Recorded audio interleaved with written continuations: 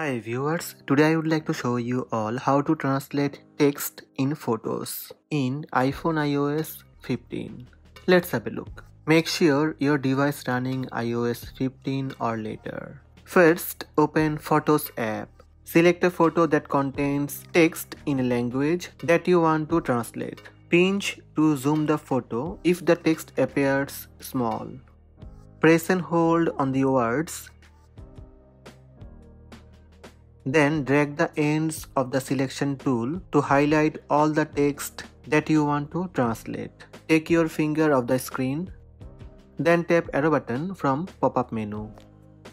Finally tap Translate. This will open up Translate card. Here you will find your text selection and translation.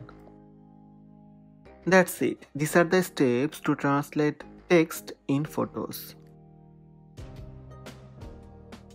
Hope this video helped you. Please subscribe my channel by tap subscribe button.